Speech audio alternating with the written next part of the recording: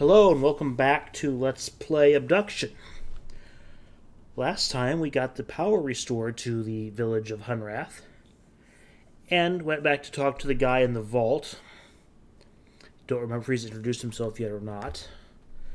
But he says we need to shut off this red laser thing.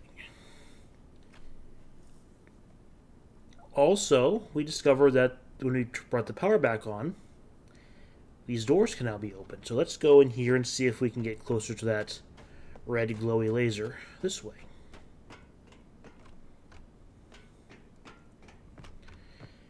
It's right outside there. We can't get out onto that track there. And what looks like a door is blocked over there. I think this is near that water wheel we disabled when we moved. Yep, there you can see the green water wheel mechanism, that ladder, or that elevator, that we used to get up to the waterfall and re-enable the waterfall, which broke the water wheel. So let's see what we can tamper with here. There's that thing on a cart. There's this thing which is buzzing. Doesn't look plugged in.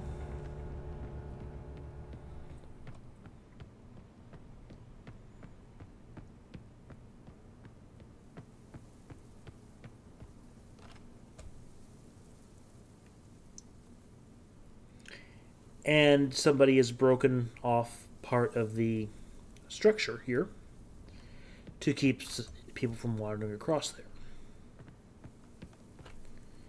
You could still presumably slide across the rails, but we're not going to do that. And let's just turn this water back on here. Let's get feeding the tree, which those red leaves mean that it's either fall or the tree is in distress. So let's give it some water and see if we can improve its condition at all. We can get up to this battery thing here. Open the lid. And there's a sheet of paper that says battery capacitor log. Blah, blah, blah. Nothing terribly important here, except that apparently somebody plugged it in backwards. New secure plug, critter proof.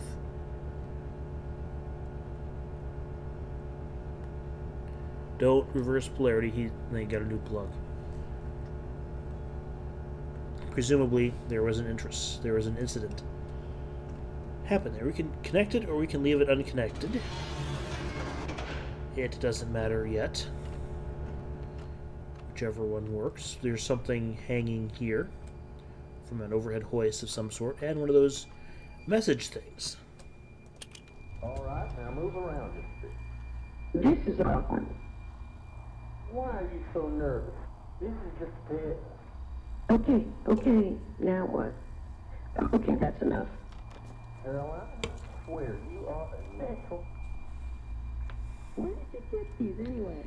Are the Mustangs just giving you stuff now? Being generous of late. Not gonna look a gift horse in the mouth.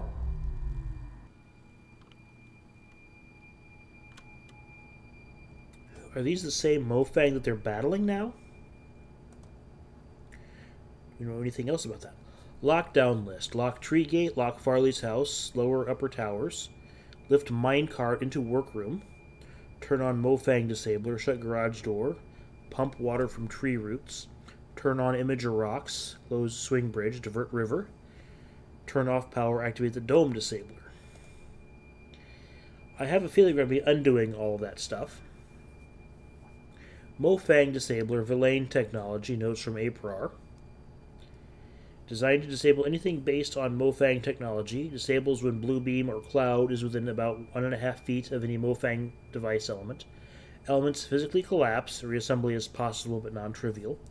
APRAR assures me that it's not harmful, still not pointing it at my head. Naruko has not been told that the Villains provided it.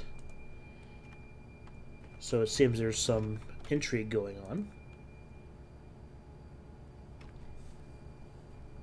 CW, please change Farley's lock code to secure the vault. Her address backwards should suffice. Regards, Joseph Jansen, Mayor Jansen. Okay, so we go back up to Farley's house, look at her address. We should be able to get into the back door by typing it backwards.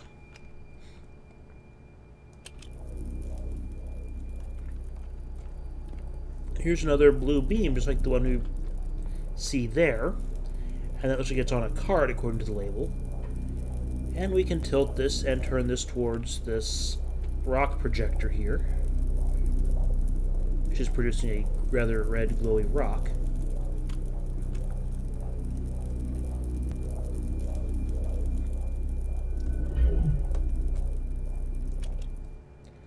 And it's broken the rock machine.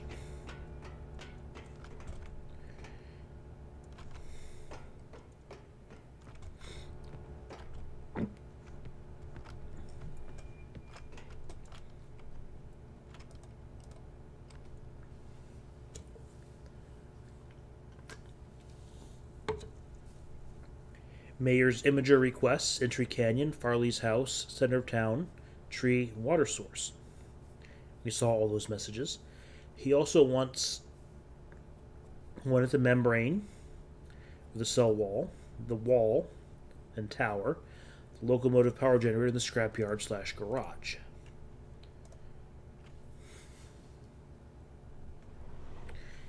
Ambassador Seed Swap Machine functionality. Radius of swap sphere is defined at first swap, immutable. Seeds recharge naturally from ubiquitous ambient membrane power radiation tied to tree health. Forcing seed open triggers prep behavior, radius demarcation. Small battery to amplify ambient membrane power, charges continuously. Parabolic focusing of power used to trigger seed swap behavior. Locking location swap machines assures predictability. No unanticipated damage. Radius demarcation also occurs at same location in destination sphere. Without a pair seed defining the destination swap location, the destination coordinates match the source. Voila, swapping on demand.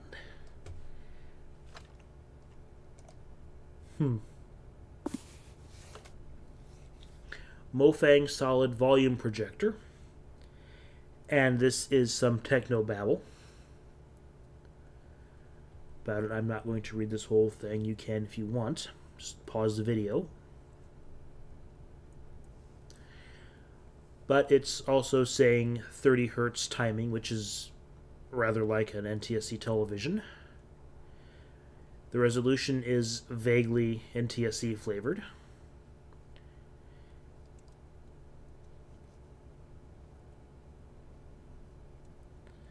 And it also says that sound is handled separately.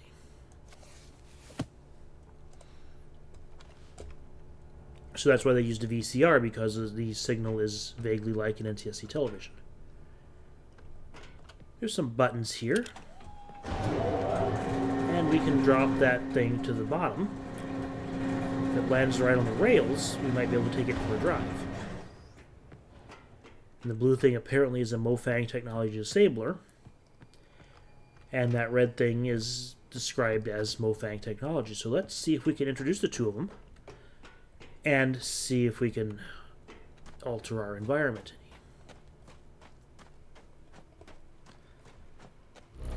So one of the things humans are good at is altering our environment.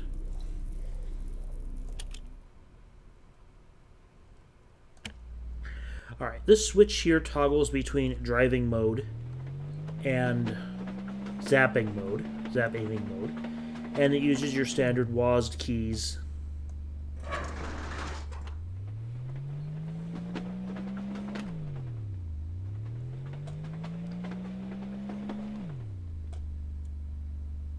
I want to back up onto that siding there.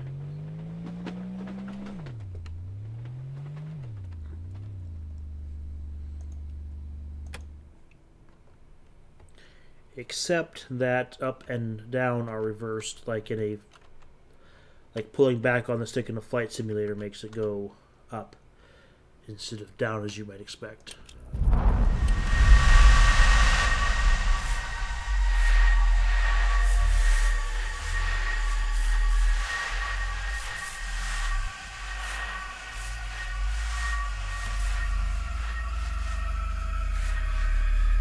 That was noisy.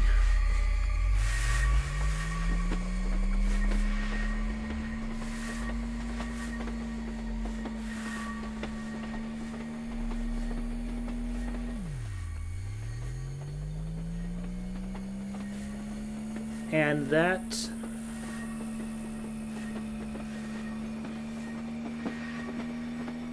We're still hearing noises from that thing.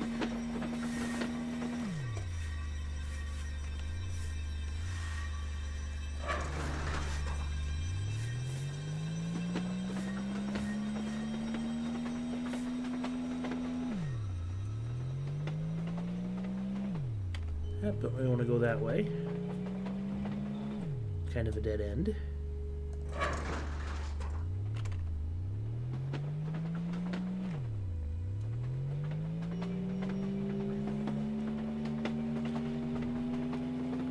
So we noticed earlier that these rocks here are kind of glowy, and they're kind of in the middle of the track. So I wonder...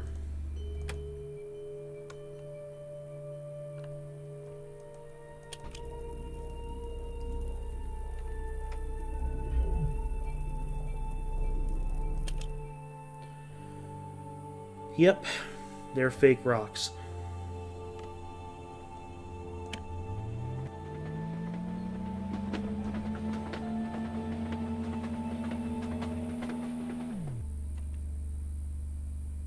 These are also clearly red and glowing. And if you played this game at release, they weren't. They were actually made red and glowing in a patch added later.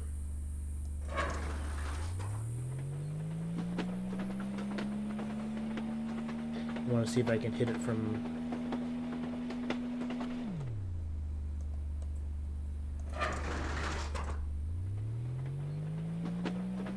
Here, can I...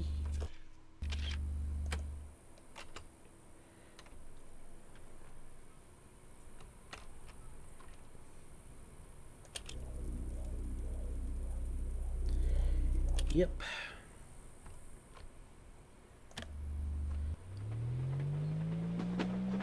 And then the other one is down by the waterfall. Let's see if we can get to the waterfall. Or if I have to jump through some hoops to get there. I might have to jump through hoops to get there. If that's the case, we will deal with it later.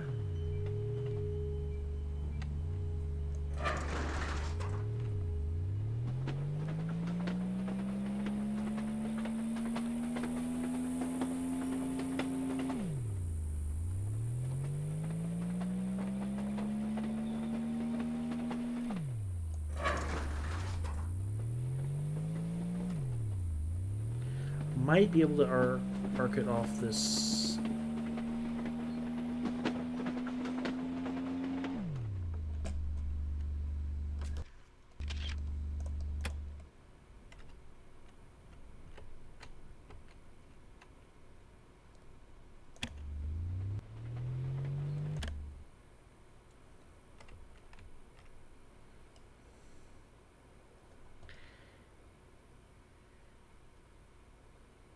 No, I think I have to reverse it, get this thing going pointing the other direction. And I'm not sure if there's a way to do that. I mean, I know there's a way to do that, I just haven't come across it yet. To actually turn this thing around.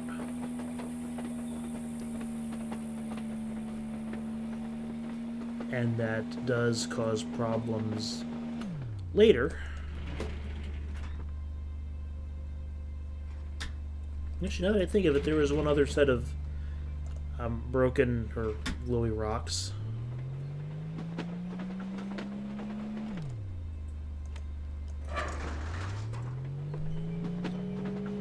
That I want to hit while we're hitting.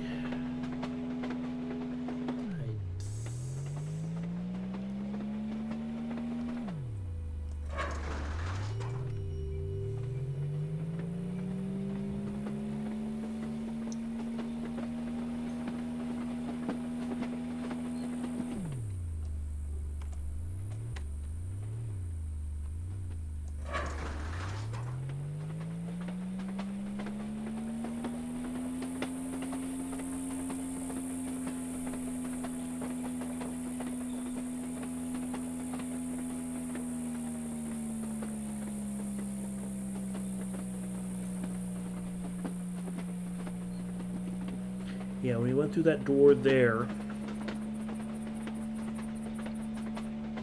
we found red glowy rocks up at the...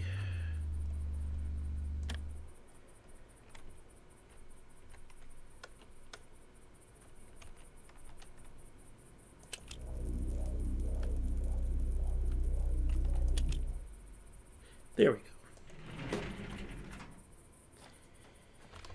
And I think we can leave the cart parked there for a few minutes and just pop our head in here and see more dome walls. Although we did something with the dome wall earlier with all that yellow flickering and noises.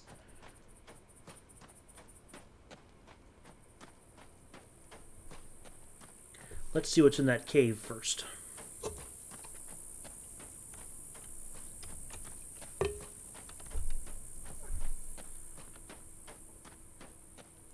So yeah, if you play this game at release, this part wasn't here. These were real rocks caving in this tunnel, and you couldn't actually come back here. So this was added in a later revision, a later patch set.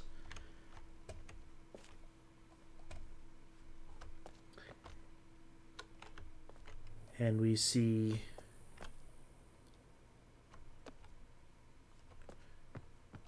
what looks like a pub. There's a broken airplane parked in here. The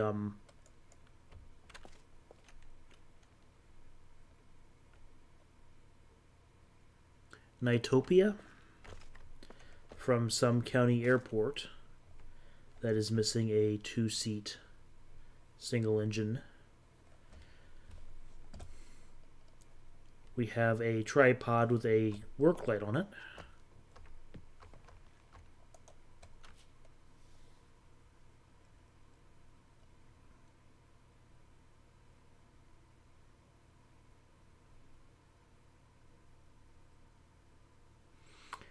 And this appears to be some sort of a map of Hunrath.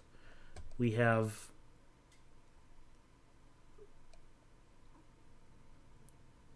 looks like storage units labeled, as well as these two circles here.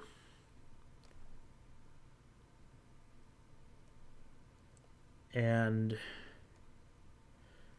looks like these other circles here are where things came. There's a train yard and various other circles carved out of the terrain. Possibly the process called swapping that we read about in the workroom.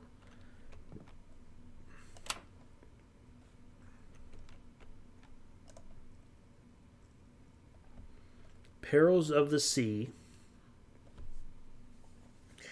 recipe involving moonshine,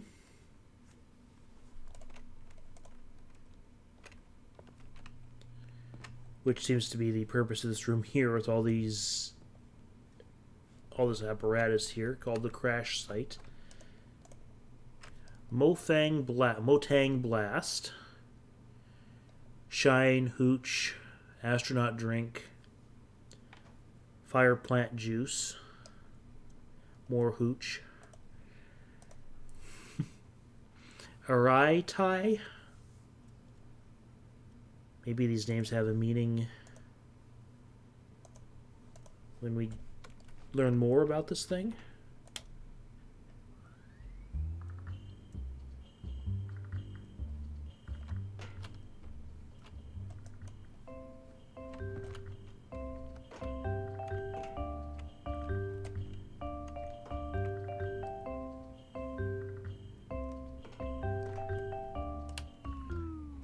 Xylophone music.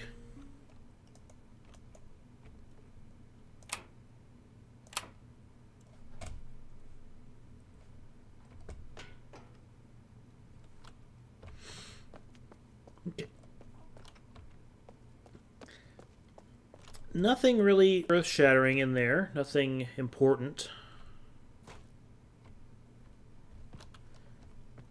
But still gives some flavor to the place. Okay.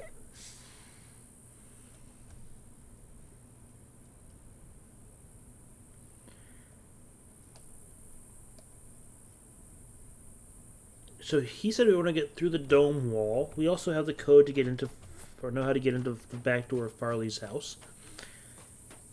I think we're going to head towards Farley's house. Her address is 1436. I'm not sure if that changes every time you launch the game, or if it is always the same.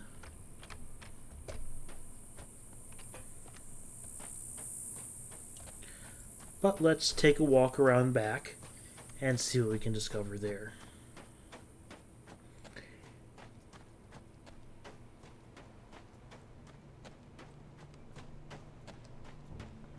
There's quite a bit of reading in that episode, or that inside the house. Quite a bit of backstory, so we'll probably cover that in the next episode. I just want to get in there at the end of this one. And then we'll go from there and see what we can learn.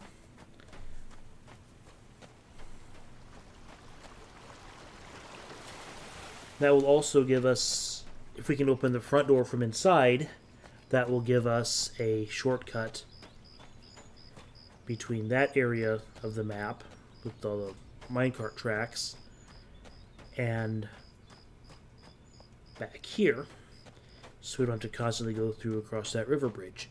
Because I have a feeling we're going to be rotating that bridge again, and to enable us to cross the top of it. And I don't want that to block off our only access to the back half of the map. So I have a feeling that we're going to be unlocking shortcuts as we go.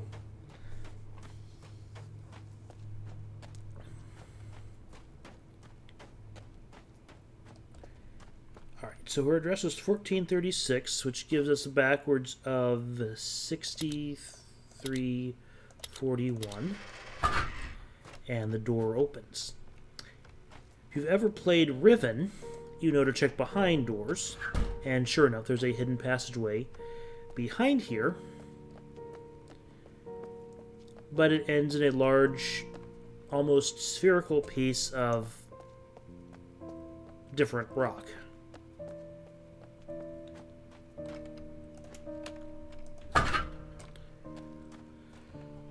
And we are in Farley's house. We can unlock and open the front door, and we have our shortcut back to here.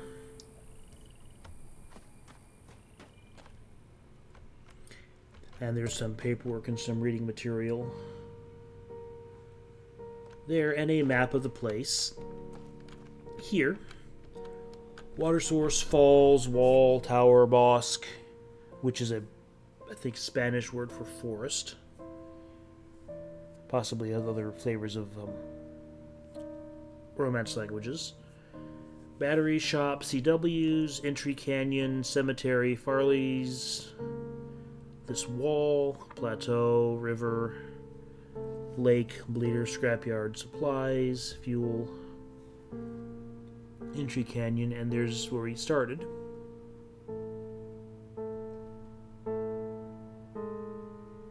And there's these green smudges scattered all over the place.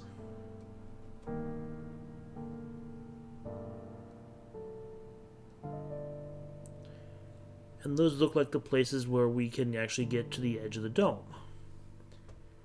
Wonder if those are important.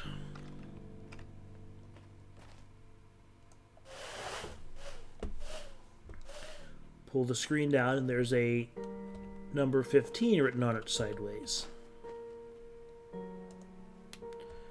Turn on the projector and something is marked right there.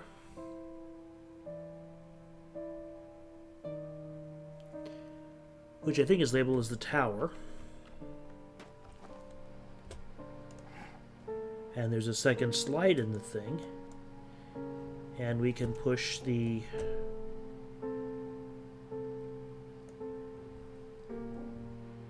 projector over there, and if we line it up just right,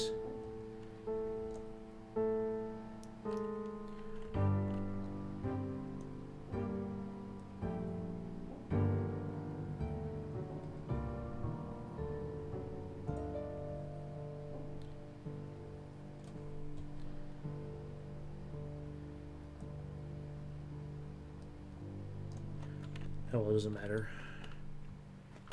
Probably the screen needs to go up a little bit.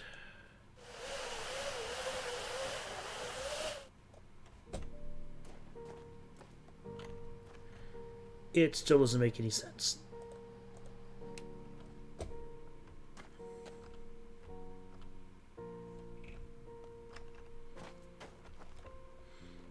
There's a stuffed bear, some kids' drawings, some important stuff there.